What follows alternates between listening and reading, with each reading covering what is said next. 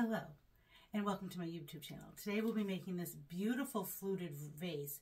I'm demonstrating right now with silk flowers, but if you watch the video till the end, you'll see how to make these beautiful flowers made actually with a mug. Yes, you'll be using circle pages and curling it around a mug. It's a lot of fun, so please stay to the end to see how to do that. So let's get started.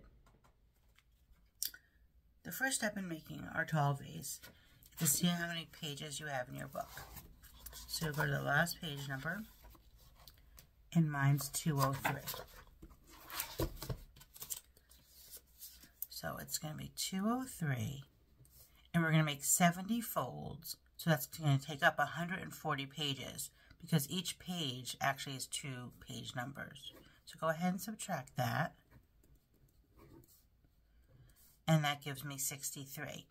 Now I want to divide the difference. So 2 goes into 63, 31 and a half pages. So go ahead and start on page 31. You always want going to start on an odd page. Go to page 31. And it's not going to be, it's not going to be halfway. That's going to be the first thing you're going to worry about.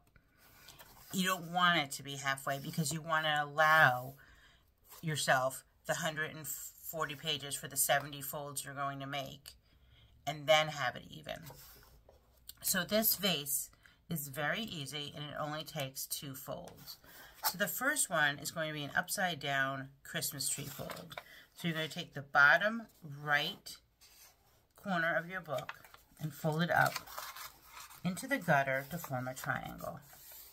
And then crease it. If you have a bone folder, you can do that as well.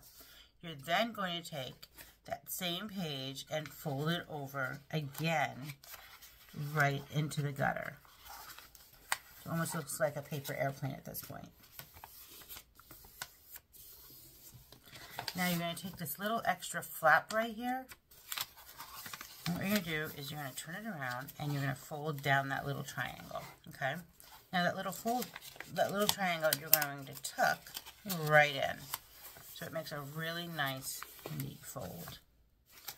So that's fold type number 1. The next fold you're going to do is you're going to take your page and fold it in half into the gutter. Like so. You're then going to fold it in half again. So it's nice and narrow.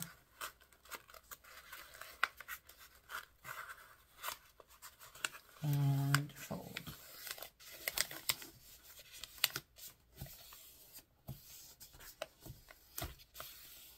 Okay? And then you're going to repeat that. So it's going to be the upside down Christmas tree fold. So it's the bottom right corner. Fold it up. Form a triangle, and then fold it again.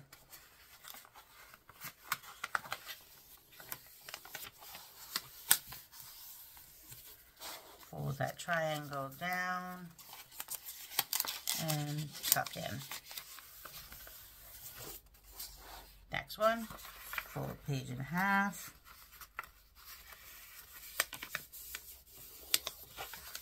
And fold the page in half again. And you're going to go ahead and repeat this 70 times altogether. Now you've already done 4 of those, so you really only have 66 more to go. As you can see, it comes together very, very quickly. Okay, so this is what it looks like so far.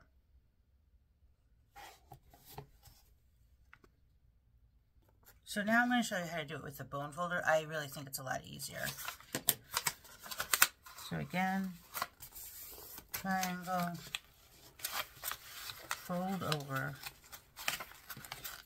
and you can even use it to help you get that right into that gutter. That's a really nice, and then smooth it down with that bone folder. And then turn it over, fold that over, and then go ahead and tuck it in.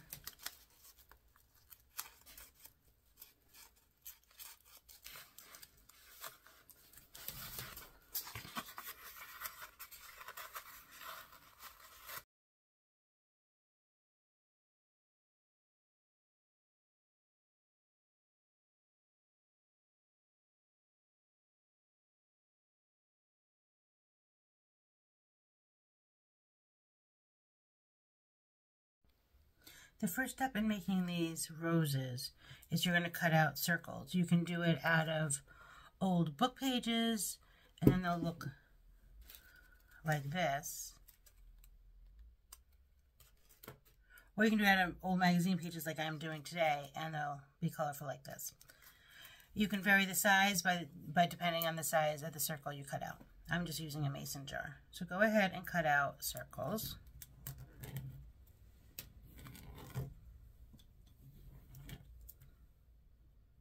I try to cut out using magazine pages that I know are going to be colorful, but I also like sometimes to mix it up with some plainer pages just for the contrast. So I'm going to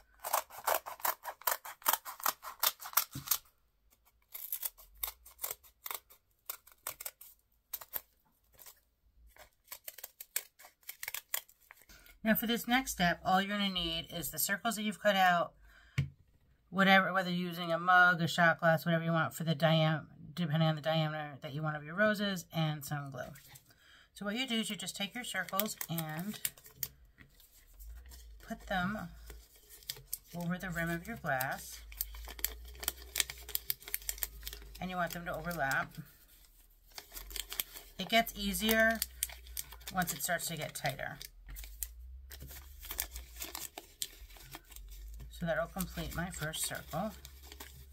And then you're going to take the white glue and put it all around the rim, and that will glue it. Now you're going to take your next round and overlap them.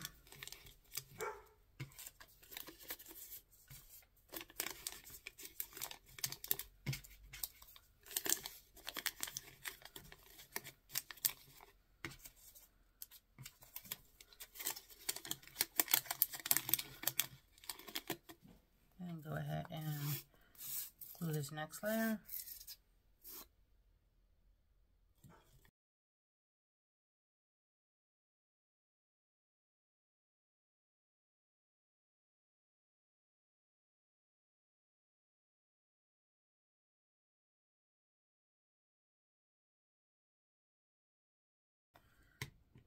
I like to just take a piece of paper and seal it down, just to hold everything, that last layer in place.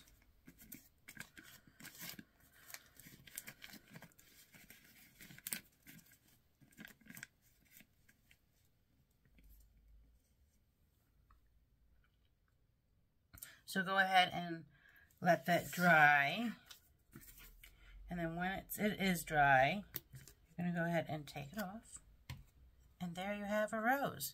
Now if you want to play with the petals a little bit, maybe you want to curve them a little bit, once it's dry, you could shape them a little bit. I like to just fold them over a little bit, just to give it that little realistic look. You could also take a pencil or a pen and curve them around a little bit,